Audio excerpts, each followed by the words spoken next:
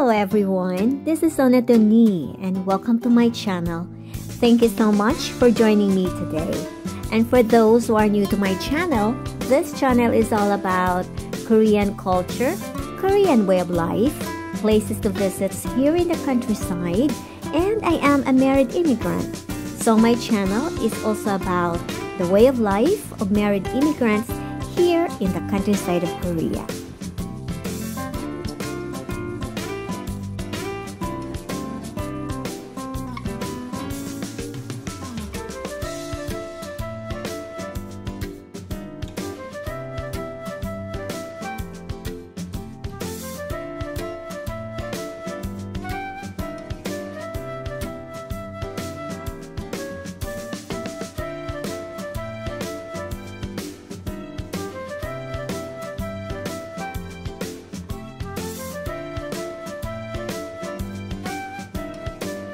One of the advantages of living here in the countryside is that you will have the chance to visit places na kung saan yung mga historical movies at dramas ay dito ginagawa.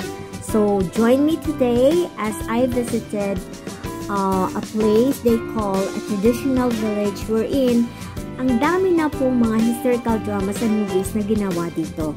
So, join me!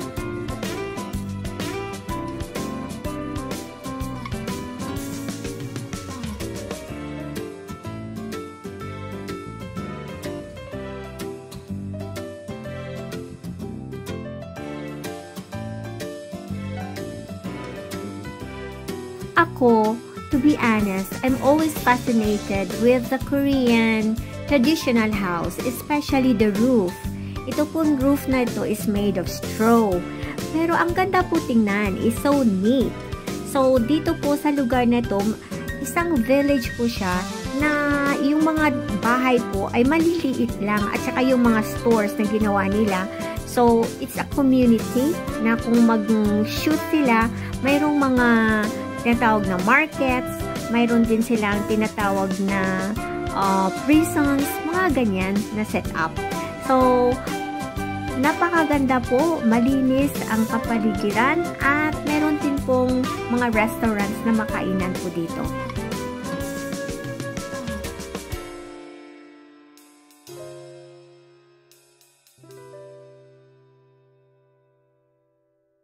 This traditional village is situated near the sea.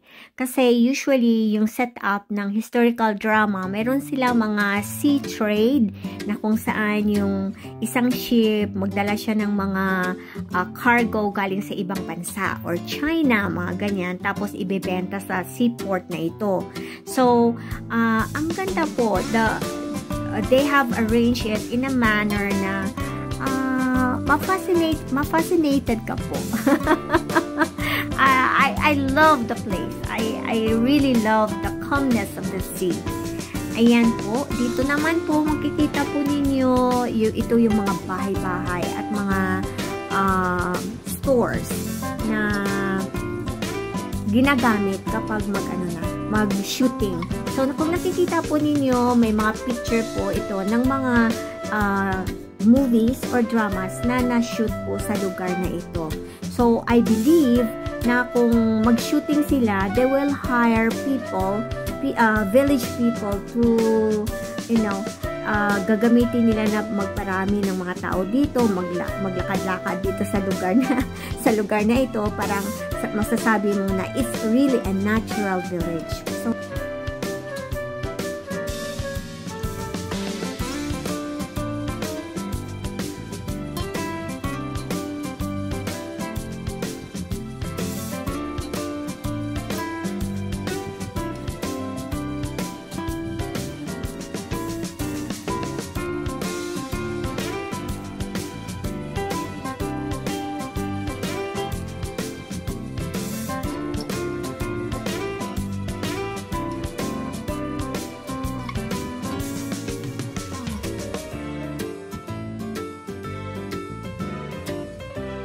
as you can see, ang place na ito is well kept by the town.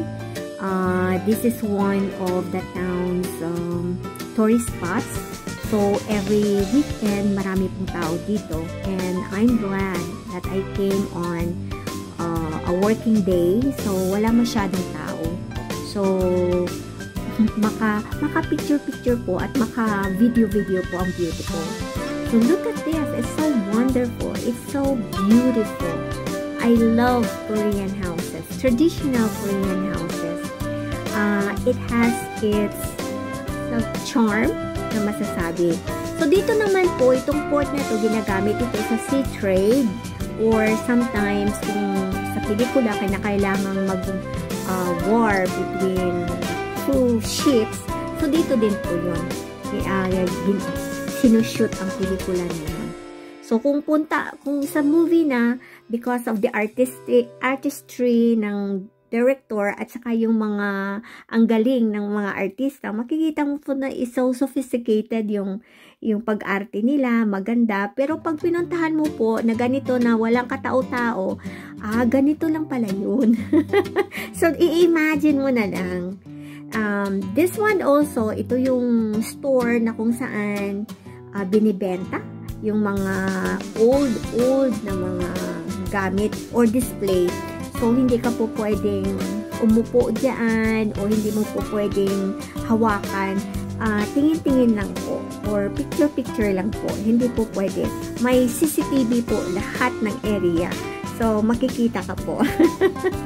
So, ayan.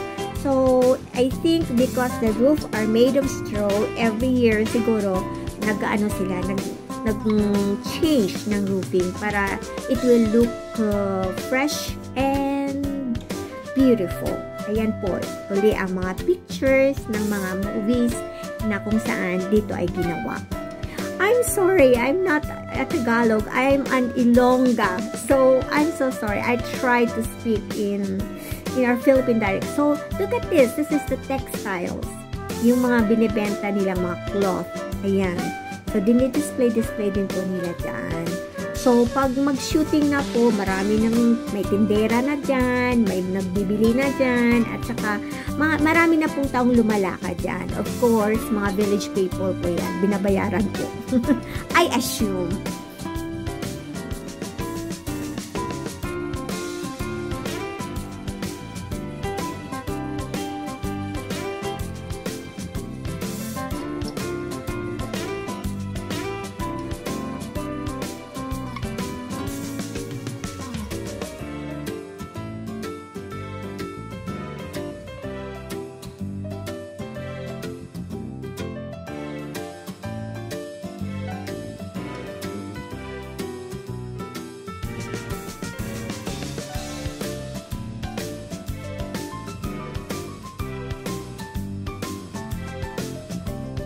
Inside the village, meron pong isang restaurant dito.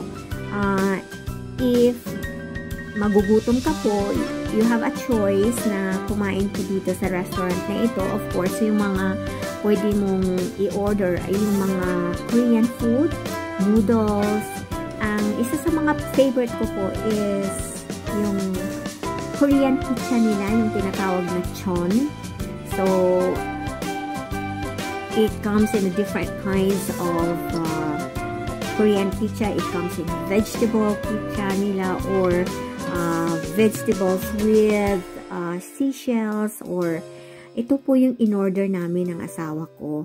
Ang sa akin po is si mesingichon na tinatawag. Ang asawa ko naman, bibimbap. At the same time, wala kaming soup. So, nag-order kami ng noodles. So, yan po ang aming kinain for the day. Masarap po. And I think the price to some Koreans is expensive. But for me, it's still affordable.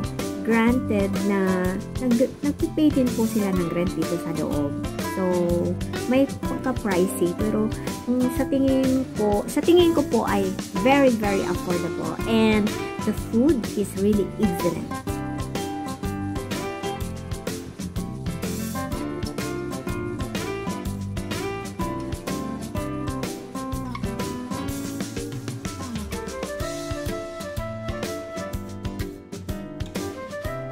Super delicious po. Makikita nyo po, ang bilis ko po kumain. Malakas po akong kumain, guys.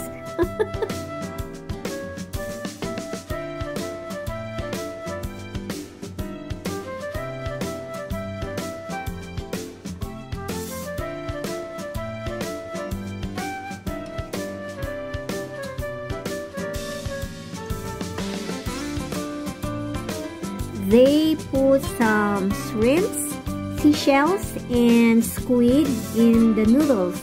So, it tastes so good. Parang a combination of sea flavor, yung gano'n na type. And, of course, pag sinabi mong noodles, it's fast food. But, well, for lunch, yun muna. Medyo satisfying din po naman. Nakadalawang po kami ng asawa ko. Nakadalawang bowl of rice po kami. Naparami po kami.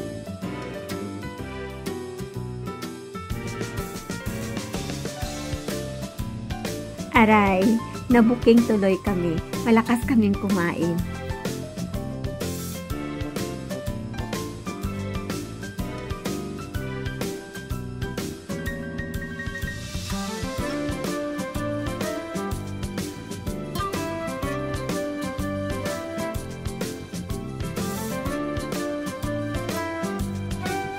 Thank you for joining me today. Sana nag-enjoy po kayo sa pag-tour ko sa inyo sa village na ito. And if you like Korean culture, Korean way of life, at saka places to visit here in the countryside of Korea, you come to the right channel. So this channel is right for you. And also, if you want to see more of my escapades in this village, I hope you will join me tomorrow and I will show you more about this place. At saka po, yun ay unedited portion. So, medyo mahaba po yun at makita nyo po yung ganda ng sea view ng area na ito. So I would like to say goodbye to everyone. This is Onitoni wishing each and everyone happiness today and the next days ahead. Bye everyone. 사랑합니다. 안녕.